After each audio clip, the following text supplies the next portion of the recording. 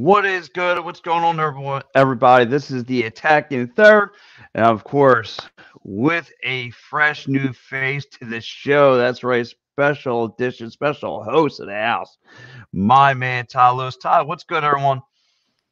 Hey, thanks so much, Pat, for having me on the show, and looking forward to talking Union soccer. So, like you said, new face, first time being on the show. So, looking forward to this. Yeah. Listen, I've had plenty of guests on here. I've had the guys of the Jose Nunez of the world, the Miguel Cabrera's, all those guys, and I've had a lot of fun. Skylar's, he does a phenomenal job, and you are the newest face. Again, I picked these guys right out of that press box, so I bring on the most knowledgeable guys because I'm probably the least knowledgeable person in that room. Just you could tell by the questions I asked Jim Curtin. So, but anyway, without further ado, let's have some fun here. And uh-oh, speaking of, there is the man right there, the Todd father. Listen, that guy, he pretty much runs that press box right there. You know what I mean? Yeah, the Uh, Don in the press box. yeah, he is the Todd of the press box. But he cracks me up though. He's a fun guy. We love Jose. But listen, let's get right into it, Todd. 3 games in, and yet we don't have a W or an L. Again, another day, another. We just went it out, just drawed out. I mean, what can you take so far? What did you, first of all, what was your impression of Saturday's game? Yeah, I mean, first half was good. Second half, not so much, right? I mean, thankfully the Union were able to get an equalizer. And I think if you look at the season as a whole, if we want to talk about the MLS season in general, the Union, like you said, have 3 draws. But all those games, they were down in well, except for the Austin game. They were leading, blew it, and then they found a way to draw again. So I mean, that's positive, right? It's like, okay, the game against Chicago, the game against Sporting Kansas City, which I don't think the Union should have got a point. I think we could all agree that with referees Mm-hmm. that actually know how to do their jobs, that throw in that went off of Mikal Ua, where the referee said, "Oh, it's a Union ball." Yeah, I think the Union wouldn't have got a point in Sporting Kansas City, but that's neither here or there. But you're seeing this team fight back. I mean, same thing down in Costa Rica against Saprissa. The Union go down because of that own goal by Jacob Glesnes. So you're seeing the fight of this team where, okay, we're conceding first, which Jim Curtin says all the time. We're a team that's not built to play from behind.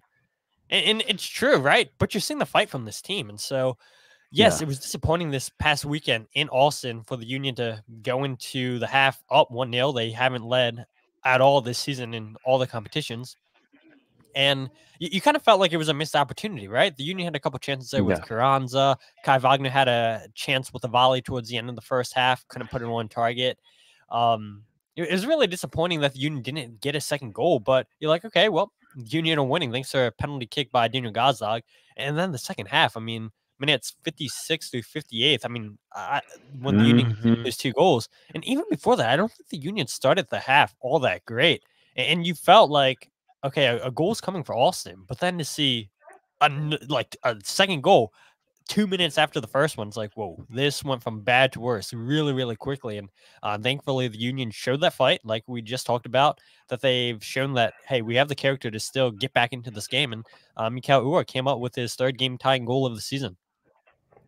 Yeah, absolutely. Big Al, who runs, he is the grand poobah of Edge Affiliate Sports, says, "Welcome to the show, Todd."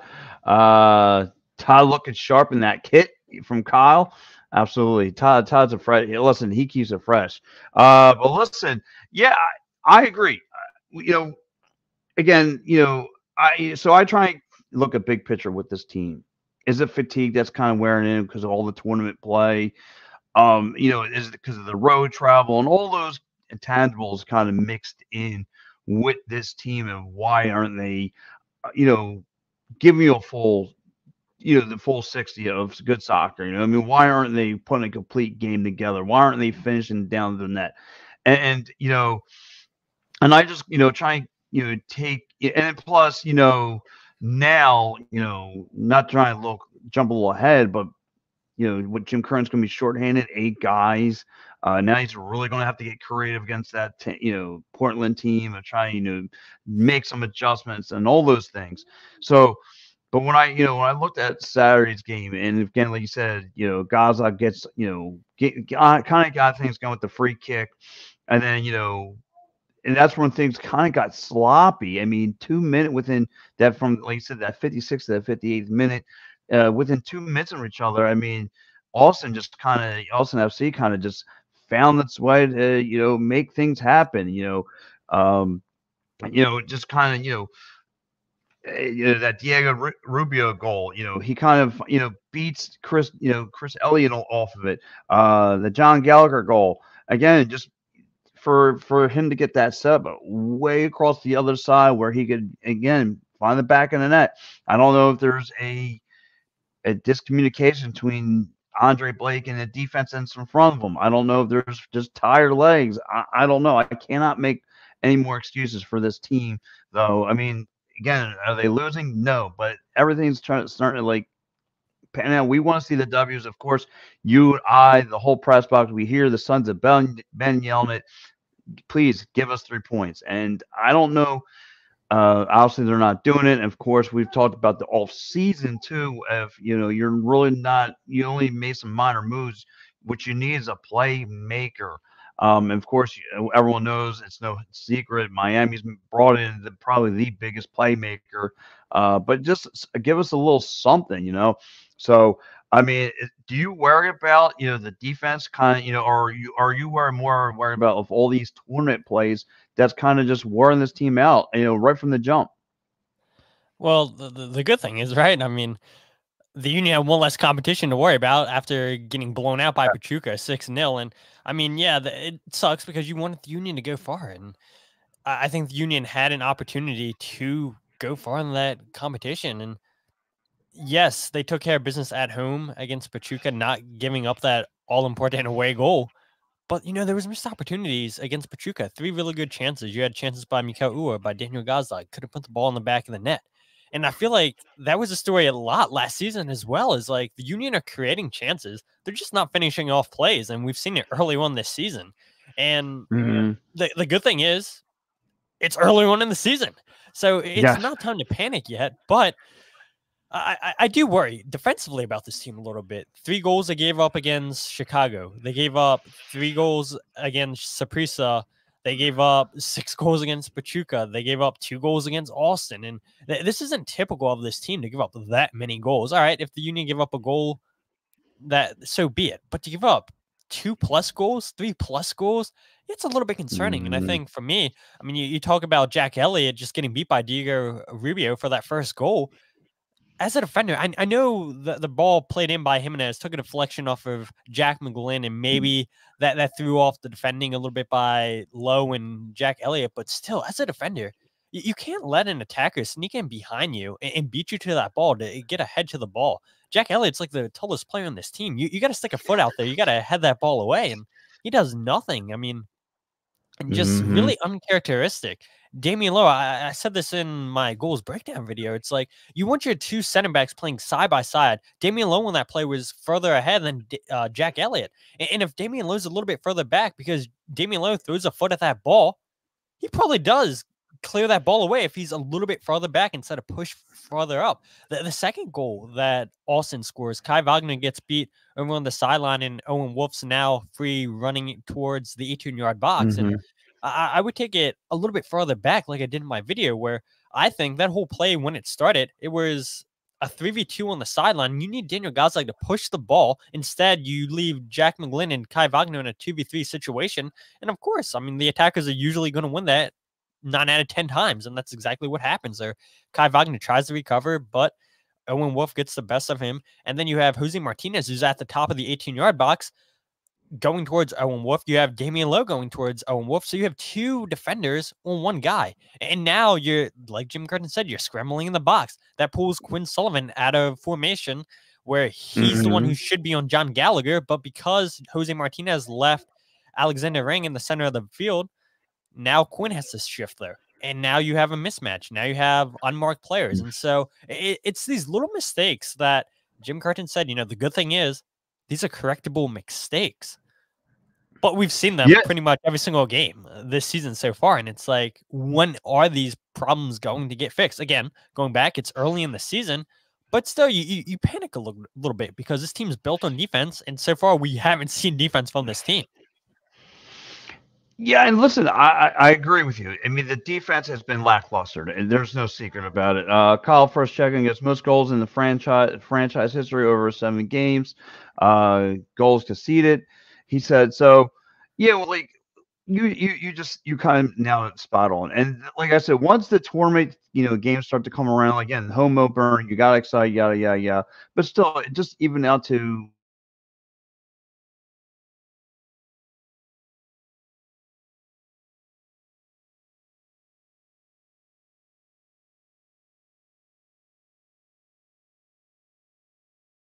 the lack of better terms. Sorry there.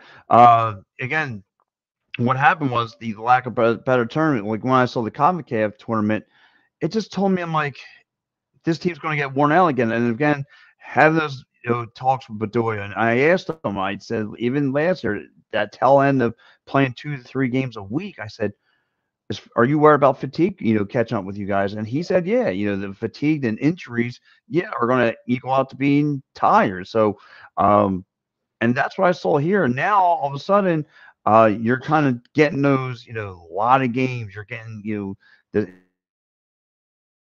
and you're asking a lot. And again, and I do like some of the matchups that Jim tries to bring a spark and Bedoya off the bench and try and give the rah rah and try and get the team going and try and keep that um offense going. But like you said, the worst part is the defense and the miscommunication. Sometimes you see a Damian Lowe get frustrated on the field. You see those things. So I don't know how that team's going to answer. Like I said, come Saturday, it's being shorthanded 8 players.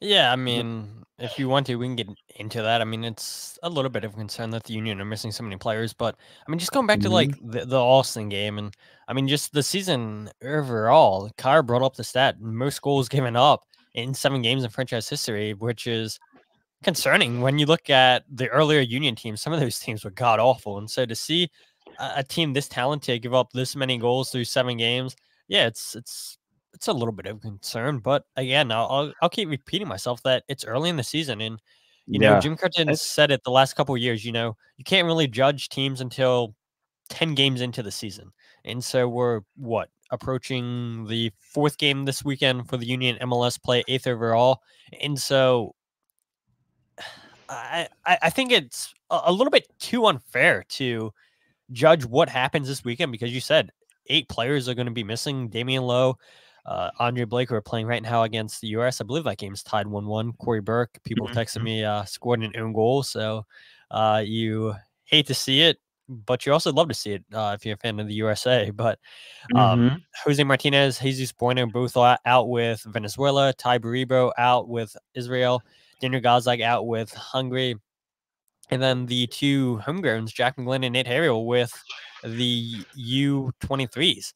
So, I mean, Mhm. US, I mean, the Union are missing a lot of key players. And I was listening to MLS, This is MLS, which is a new Apple show where they were talking about, Mhm. this is eerie similar to what happened in 2021 when the Union were missing 11 players due to that COVID outbreak against New York City.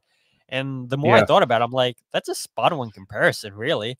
And nobody thought the Union were going to be in that game against New York City. And don't forget, the Union were actually winning in that game 1-0 thanks to an own goal by New York City. And it looked like the Union were about to pull it off. But again, a couple defensive mislaps. Olivier Bazo gives up a goal.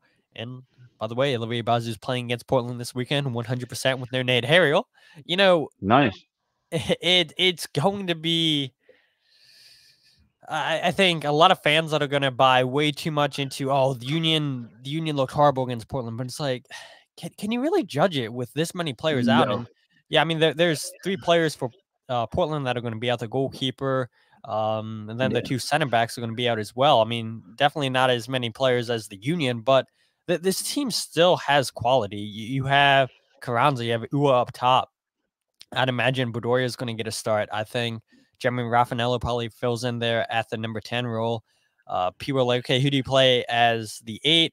I think Matt Real honestly gets a start in this game. Jim Curtin mentioned a couple weeks ago that, yeah, people are going to have to play at a position. And we've seen Matt Real play as an 8 before. I'd be curious. So would Jim play him as that 6? Because we saw Bedoya play against Pachuca as a 6, and he did not look good. He was really, really slow. We've seen Jack Elliott play as a 6 before, which again, he didn't look great there either. But again, I mean, you're going to have players. Jack Elliott, Jacob Glesnes, your 2 center backs are going to be available. Kai Wagner, Olivier Baiza, who started multiple games for the Union. We've seen Oliver Zemla a couple times this season, earlier than I think the Union would have thought because of an injury to Andre Blake. But you do have key pieces here against Portland and game changers. Julian Kranzo on his own can change a game. We saw what happened down against Saprissa when he scored that hat trick. So it's not like the Union are going in here with a whole bunch of nobodies. There's still key pieces in this team. Yeah, well, Ty, it's funny. You brought up a name, and it's, he's been a little bit surprising people because he is finding the back of that. What can you take away from Ua so far? I mean, like you said, it's very early, but in the small sample size that we've got from Ua, we should all be happy. I mean, compared to what we've gotten down the stretch from last year. So, is this a good start for Ua? Yeah, I mean, he has 3 goals, and like I said, I mean, he has 3 game tying goals. And so I was joking with Kyle. I was like, "Can we say Mikal Ua is clutch now?" I mean, people love the dog on him, and I think it's unfair, and I get it, right? I mean, he's the most expensive player in club history. You're paying him the most money out of anybody on the team, and you expect those kind of guys to score goals, which is fair. I totally get it. That's what you pay strikers for, to score goals. But I pay attention to what he does off the ball, stretching the field. And Yes. there was moments last year where he's making the right runs and his teammates aren't finding him. And so I'm seeing a little bit of that too this season. I mean, look at his stats against Austin. I think he had only 18 touches. He's a player that doesn't get on the ball a lot. And, maybe that plays into effect to his game to an extent that, they're just not linking up with him enough. But look, when you give him a chance, he's the most clinical finisher on this team. And he has been for the last couple of years. Yeah, he doesn't get a lot of chances, but usually when he does, I mean, he's putting shots on target. Got 2 shots against Austin, and one of their shots was a goal. And so I think it's a good sign that Mikal has 3 goals early on in the season, 3 and 7 in all competitions. And so I do think that the judgment by fans is a little bit harsh. And again, I'll repeat myself that I know the job of the striker is to score goals.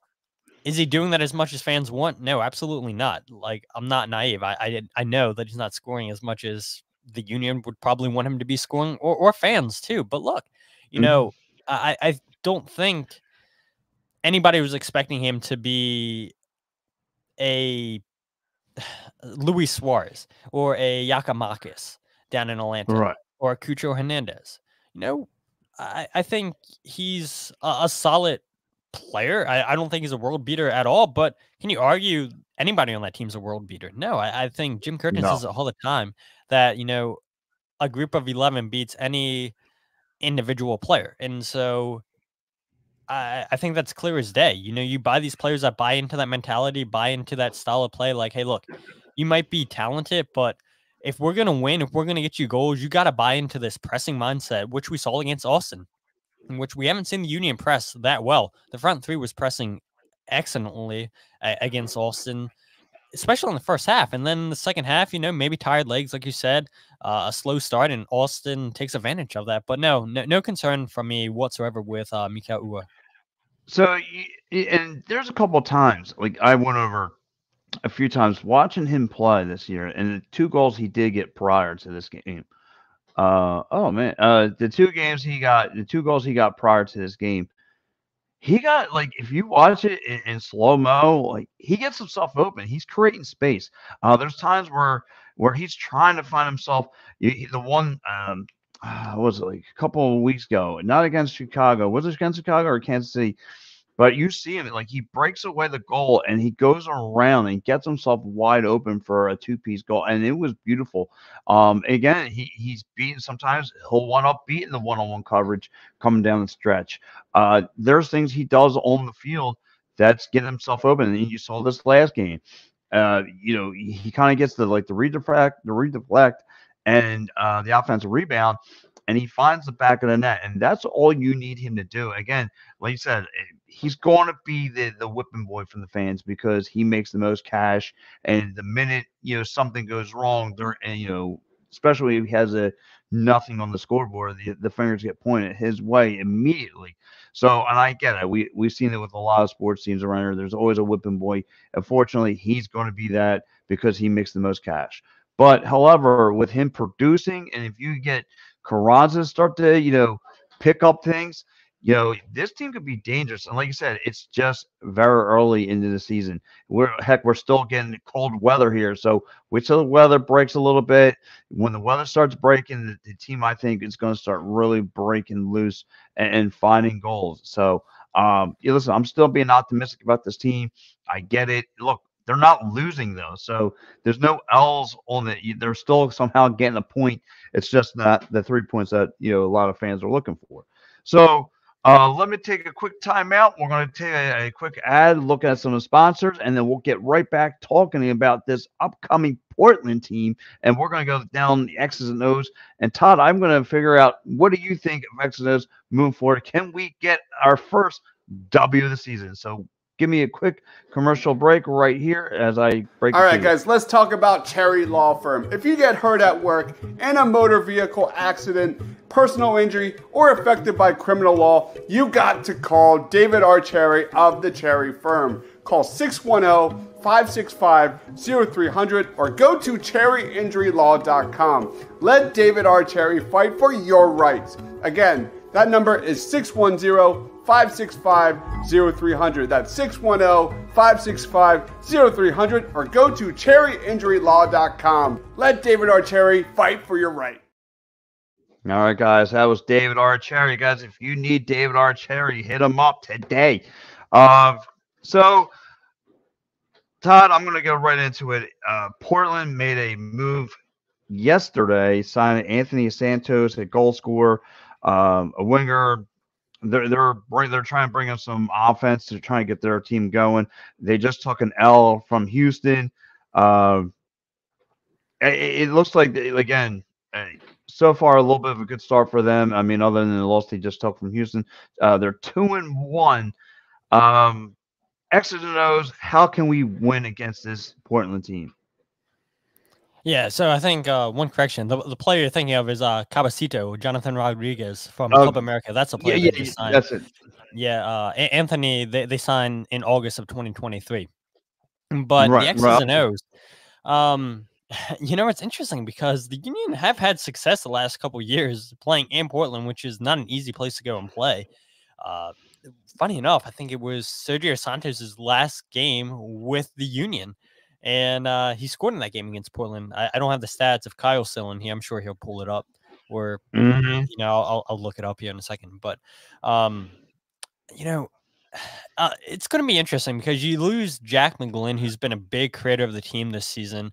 You still have Kai Wagner, who was your highest chance creator last year. He has been for the last couple of seasons. So it's not like you're not going to have chances being created. Quinn Sullivan somehow wasn't caught up to the U23s, and he's been creating a ton of chances this year for the Union. Olivier Bizon's an attacking player on the right-hand side for the Union in that right back role. He'll create chances for you. So it's not like they don't have chance creators against Portland. And so if the Union can create those chances, if they can finish off plays, why not? I mean, we saw the Union this past weekend outshoot Austin, which is not typical for a team on the road. You expect those teams to sit back a little bit and to hit on the counterattack, which the Union are very well capable of doing. And so I think if the Union can create chances and then finish off those chances that maybe Kai Wagner creates, Quinn Sullivan creates, I think they'll be fine. Defensively, you want to see them just be a little bit better. Anthony has 3 goals on the season for Portland. It's definitely been one of the most promising players. Cabecito, who they just signed from Club America, I don't think he'll play this weekend. It's just, trying to throw him in there to train with a new team, get acclimated to new weather and whatnot, new players. Yeah, I think it's too much of an ask. But, I mean, this Portland team's been surprising, in my opinion, under Phil Neville, who's coming over from Inter Miami. They had that coming from behind victory against New York City away with Anthony scoring in that game and then Ferreira scoring in the 97th minute.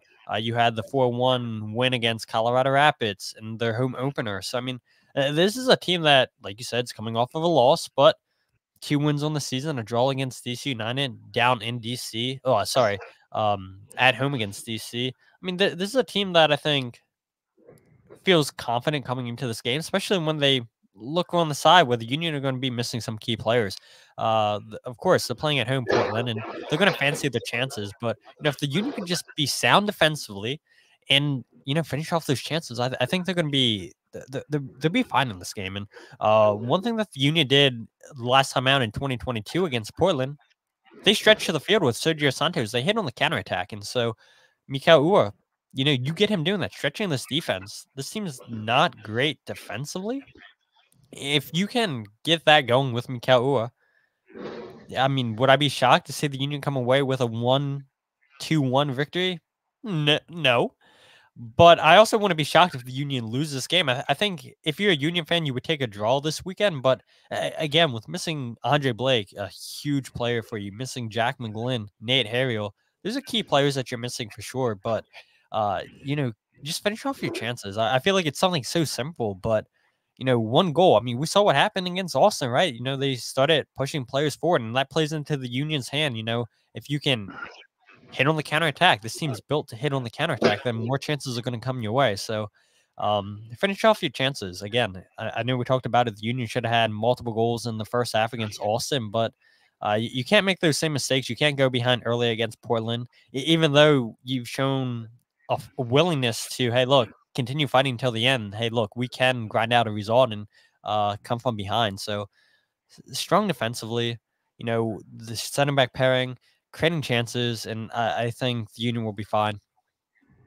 Yeah, well, I agree with you. I think you mentioned offensively, I think this team can hang with anybody. And when you face them against this Portland team, like you said, you're talking about stretching the defense, and that's something even Quinn Sullivan can do. He can stretch a defense, and like you get that pairing of him and Ua, and then you can cause some havoc down below. And that's like you said, it's just all about the finish for them.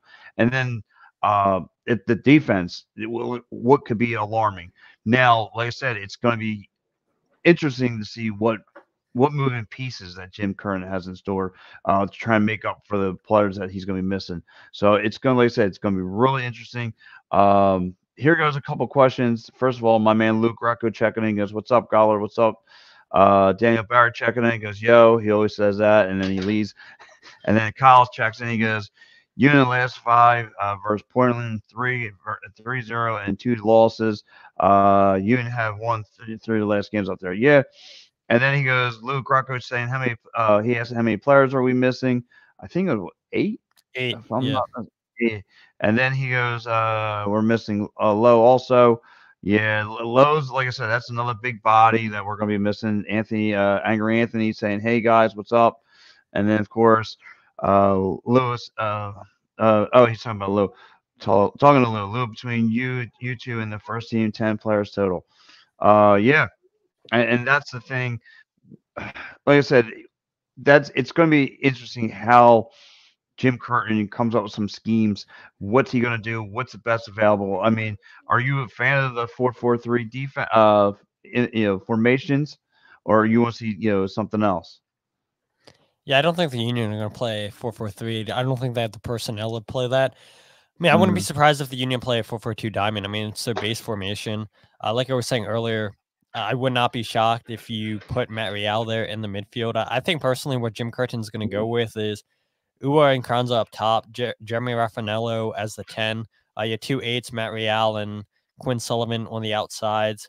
Bedoya as your lone 6, and then Wagner, Elliot Glesnes, and Bizo as your defenders, and then Oliver Zemla in goal. So I think that's probably the best team Jim Curtin can get on the field. Yes, you're playing Matt Real out of position there in the midfield, but we've seen him play there before. I don't think this team's great if you put Jack Elliott as the 6 and then you put Bedoya a little bit further up as the 8. Again, we talked about it that Bedoya didn't look great as an 8 against Pachuca, but when you're missing a Jack McGlynn in the midfield, a Jose Martinez in the midfield, or Jesus Bueno in the midfield, it's kind of hard to, get your best midfield in there. So of course you got to move some pieces around. You got to play players out of position where they don't normally play. But I do feel confident that's what Jim Curtin's going to do. And yeah, I've seen some people say that Saunders, Ngabo can go and play for this team. Yes, they signed him in the offseason from Denmark, I believe it was. He played over the weekend with Union too. But this is a really, really raw kid. And I think, again, just we've seen Jim Curtin play Matt Real in the midfield before, and I think he trusts Matt Real in the midfield over a Saunders or a Nick Pariano, who they just signed this past offseason to a homegrown contract. It sucks that they don't have no Leon Flock because he's out injured with that pec injury. Yeah. He'll be out for another month, 2 months, and so I think you feel a lot different about the midfield if Leon Flock's there, because if he's here, then you slot him in as the defensive midfielder, and then you can play Bedoya up further. You don't have to worry about playing Matt Real in the midfield. But I do feel confident that's what Jim Curtin's going to go with this weekend. Hopefully he doesn't overthink it. I mean, I've seen some people say, well, you can play Kai Wagner as a center back, and you can play Jack Elliott in the midfield and play Matt Real in his more natural left back position. I really don't think Jim Curtin and his coaching staff are going to overthink it that much. No, it's funny because when you said about Curtin overthinking, Guy Russell, my main man, Gus, would always say, "I don't know why Curtin's overthinking these lines. I don't."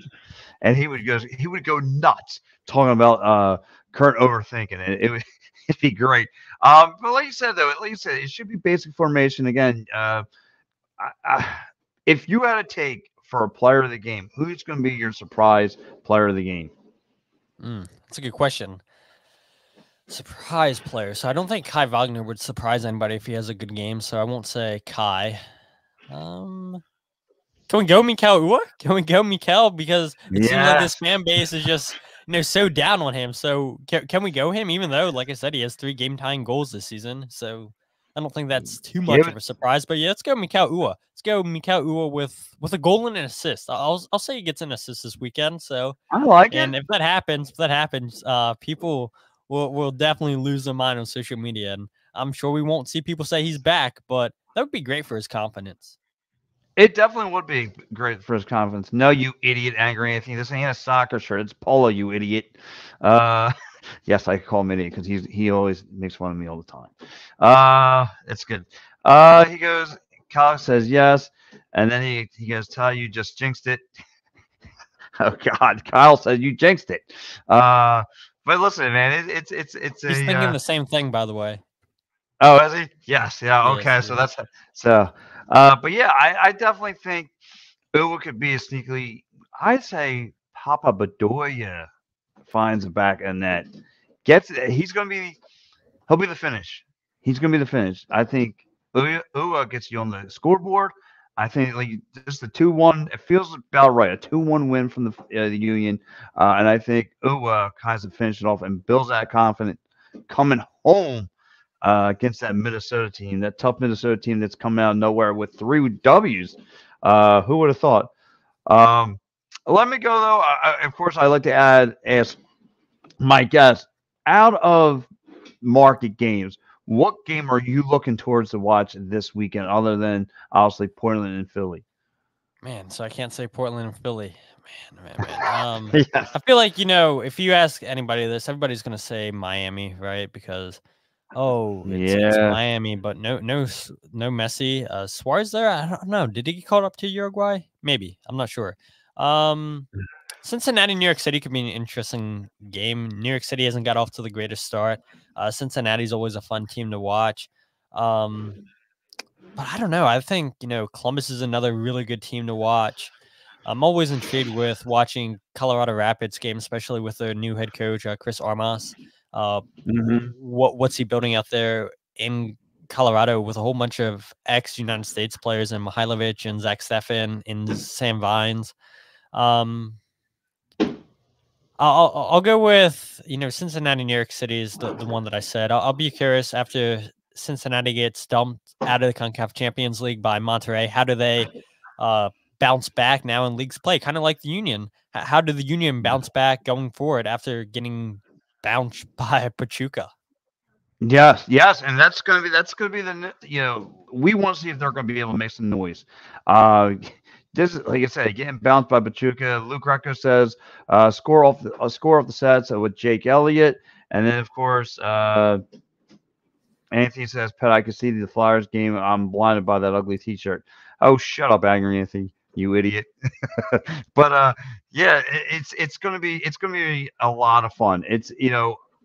I think like I said, to me, like when I looked at the schedule, I try not to go to that Miami game, but Miami and New York should be a fun one to watch. If I had a circle one to watch other than this Phillies game, but that's going to be like I said, that's it for me. Um, Again, it's going to be a late game, 10:30, late start times. Um, How do you get yourself any to stay up just for those late games? You know what? They invented this thing called monsters, and that's what I usually run off of until midnight. So yeah, it's going to be tiresome, and then I have to get up early to do another pod. So yeah, it's wild. But you know what? When you're diehard about this sport and you really enjoy what just the ML soccer, what provides, I enjoy it. So, but anyway. Todd, I want to say thanks for hopping on with us. This has been a great episode. And again, guys, follow Todd. Todd, where can the people find you at? Yeah, you can find me on Instagram, Twitter, Facebook, at Free Kick Pod. If you want to follow me personally, it's a Todd's Life, and then I think it's a Todd's Life underscore on Instagram. I don't use Instagram all that much. I mean, Twitter's where I'm most active. Check out the podcast, The Free Kick, wherever you get your podcast. The YouTube account where I do goals breakdowns, youtube.com/Free Kick Pod. So I'll break down whether or not the Union score goals or not. So if it's a 0-0 game, now I'll break down saves, defensive efforts, shots created. So I have a lot of fun making those videos on YouTube, breaking down how I see the game, and fans seem to really enjoy that kind of content. So that's everywhere you can find me, and then my Substack page where I'll write or just leave all my content there. It's thefreekick.substack.com. So Pat, thank you so much for having me on the podcast and talking Union soccer. It's always fun, and I know the Austin game wasn't a lot to talk about, but it's early in the season, and so I would say, fans that are down on this team, don't be down yet.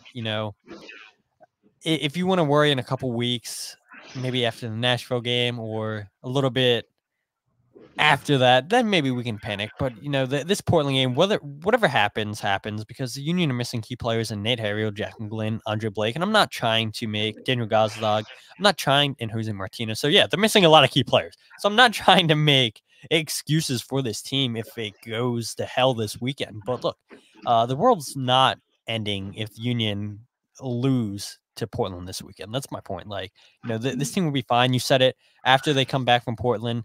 They'll be at home against Minnesota. And it's crazy, too, when you look. The Union haven't really been home. I mean, can we count that Seattle game as being home? They play for 5 minutes, and then that was it. Yes. They go down to Pachuca. They go to Austin. Now they go out even farther west to Portland. And so it's a tough road schedule. And so as much as it sucks that the Union got knocked out of the CONCACAF Champions League, I mean, man, this team's so unchanged from the last year. A lot of tired bodies. Only a month off in the off season. It's not enough time to recover your bodies. You have players that are dealing with injuries from last season, still trying to get over those injuries. And so, yeah, it sucks that the Union out of CONCACAF Champions League, but now that you can go back to playing one game a week instead of a Wednesday, Saturday schedule, 2 games a week, I think that's what this team needs. As much as we want to see them go far in the CONCACAF Champions League, for this team to go far in the MLS Cup, I think we got to see them play as little games as possible. You know what? You're absolutely right. Like, no, Anthony, I'm not going to stay up and eat pasta. That's only on Sundays, pal. No, I think with me though, like I thought this team would have responded better. Like you said, you dropped a touchdown, literally by Pachuca, and then with the rain out, I'm like, okay, fine. This kind of buys you a little bit of time. However, like I said, I still only got a draw out of this team. And like you said, this team has just been on the road. I mean, you go from Mexico, you go to Austin FC. Now you have to You go home for a little bit to practice, and then all of a sudden you're back on an airplane flying northwest to go get ready for Portland. So, I mean, this team hasn't really settled in into really stay home and practice a little bit. So, but it's going to be curious to see what happens out there and what moving pieces. And maybe Jim kind of discovers something. Maybe, like you said, maybe goes with the diamond formation, and maybe he just goes, you know what, I should have used that this entire time. Maybe I'm missing something. So it's going to be curious. And like I said, if again, the bright spot about this offense is it was starting to find the back of the net early. You have Quentin Sullivan who's stretching that defense, with his speed. If he became a little bit of a better ball handler, I think he's going to be just fine. If maybe just get a Carranza more into a rhythm, a Gazag. I mean, last year he was more of a facilitator, but now he's starting to find the back of the net. So you get those guys starting to click, and then the world's ours. You know what I mean? It's just like you said, the alarming part has been the communication for me between Andre Blake and the defense. I mean, sometimes it looks all out of sorts. I don't know when they you get back on defense, it kind of looks like they're all out of sorts, and it looks like this is where the opposing picks their spots and knows what they want to do. So you have to play better defense, and I think sometimes Andre needs to be play a little better. And I know that's like unwarranted to say that, but I think Andre needs to be a little better himself between the pipes. Yeah, So, yeah. We'll see what happens. We'll see what happens this weekend in Portland. yeah, we'll definitely see what happens. But look, guys, give Todd a follow, guys. I mean, he is the Todd father, as our man Jose said. He is the Todd father. I mean, always great to see him. And I see him front row hanging out. I mean, you, my friend, have the perfect seat in the house. I mean, you have it front right there. As soon as you get in, I mean, you got the spot. I'm on the second row. I kind of earned my spot. Whoever's got that next to the beanpole, you are considered what I call a rookie. Uh, anyway, yeah, yes. But anyway, listen, guys, I want to say again, Todd, thank you so much. Again, Todd, you're always, like I said, whoever comes on the show, as you see here in the background, it's pretty much right next to where we sit at anyway. But anyways, who's in that press box, always more than welcome to hop on with me anytime. So if you want to get something off your chest, you want to talk about good, bad, whatever, always more than welcome here. Guys, and especially, guys, give Todd one more time. Todd Lewis a follow. Give his YouTube page a follow. Great stuff always. Todd, thank you so much. For me, Todd, we'll keep you guys updated and go Union. Fine, let's get that W. All right, guys, we are out of here.